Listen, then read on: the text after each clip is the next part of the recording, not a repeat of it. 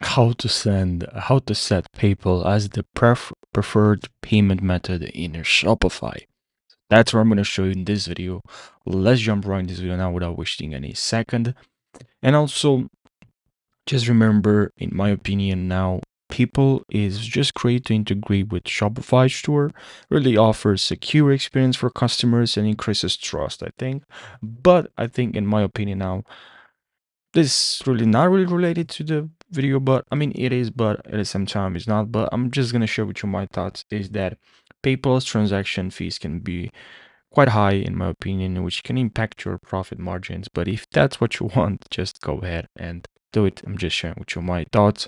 Anyways, now, however, let's just head over to settings, click on settings, and then here we have payments.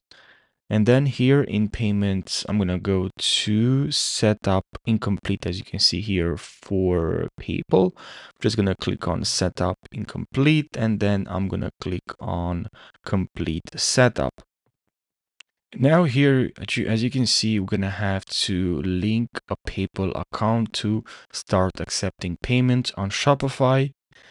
So signing is free, whether with an existing PayPal account or a new one. You just need to enter your email and then your country, and then and that's pretty much you can be able to link your PayPal account to your Shopify store, and that's pretty much it. I hope you found this helpful. Thanks for watching and take care.